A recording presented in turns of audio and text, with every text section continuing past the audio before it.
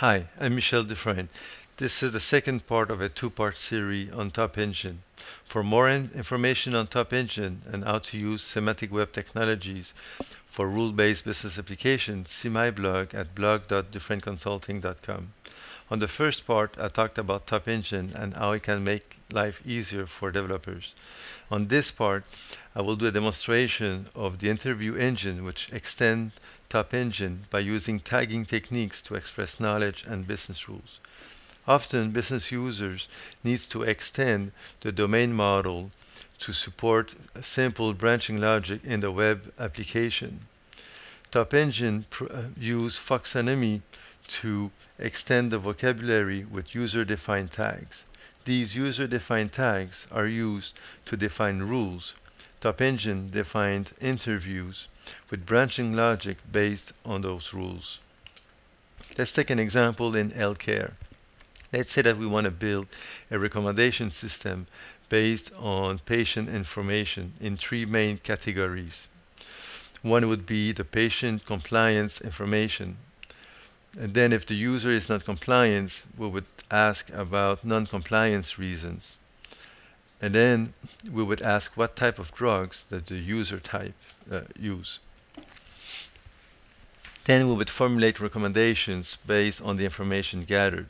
We would have four recommendations.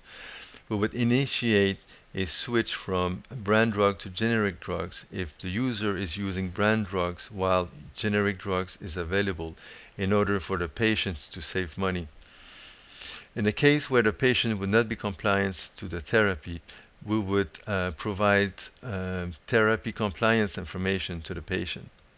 Also, if the user is not compliant to the therapy because of side effects due to the drug, then we would initiate a therapy change protocol in order to validate that the therapy in use is adequate for the patient. Then, if none of these conditions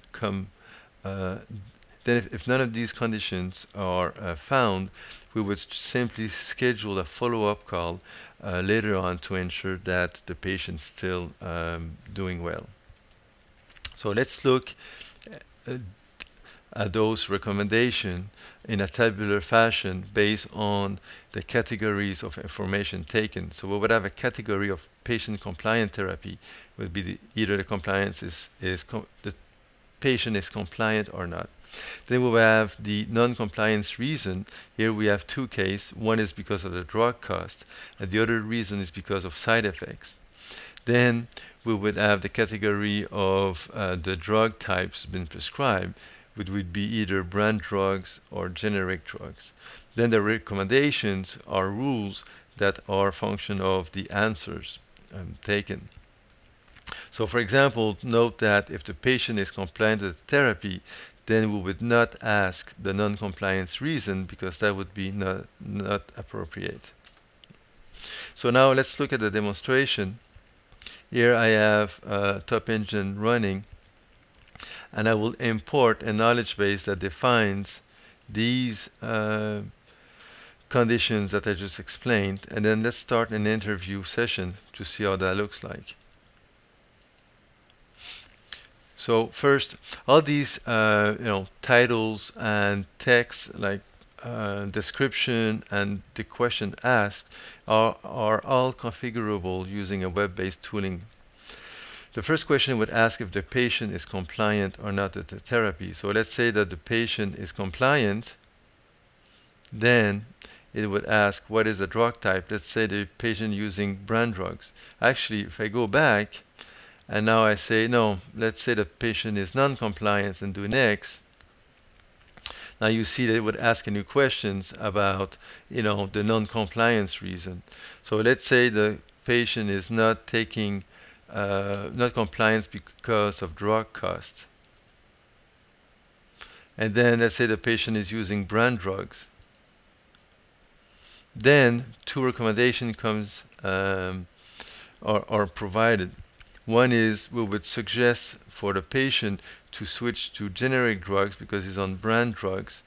And the patient, because the patient is not compliant to the therapy because of the drug cost, and then we would provide therapy compliance information to the user. Now let's start that once again, and let's say the user is non-compliant, and now we say also because not only drug costs but also because of side effects of the drugs. And let's say it's still taking brand drugs. In this case, the recommendation have changed, where now we would review the therapy altogether because the patient is not compliant not only because of cost of the drugs but also because of side effects. So that rule takes precedence.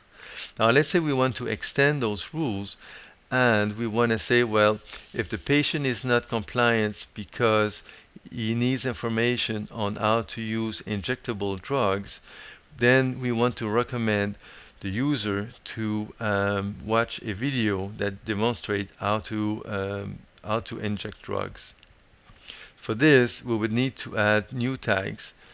Let's say we have for non-compliance reason, where we have drug costs and drug side effects, we would add a tag that says need information on injectable drugs. And then we would add another tag on the recommendation that would say show how to video on injectable drugs. And now we need to define a simple rules that we would add to the set of rules we have from the table we had. So we would say show how to video rule. And this rule, we go to the details of it and say that if the user is non-compliant, and if the non-compliance reason is need information on injectable drugs, then the recommendation would be show the how-to video on injectable drugs. Then unless the non-compliance reason is due to drug side effects, because then if the user is non-compliant also because of side effects, there's no need to show the video. We should first validate that the therapy is appropriate to the user. So now let's start the interview and see what we have. So now let's say that the user is non-compliant. Now we have an extra choice here. So let's say I need more information on injectable drugs. The user used brand drugs. Then now the recommendation is to show the how-to video on injectable drugs and still provide therapy compliance information because the user is not compliant to the therapy. Now let's start this and add one more case to the non-compliance reason to the side effects to make sure that we would not recommend to look at a video when the therapy may not be appropriate. And actually, now the recommendation have changed, and it's rather to look at a therapy change protocol to validate that the therapy is appropriate. So, in summary, we presented Top Engine and how we could use Interview Engine out of the box using to build interview-style web applications without any programming. This completes the second part of the presentation.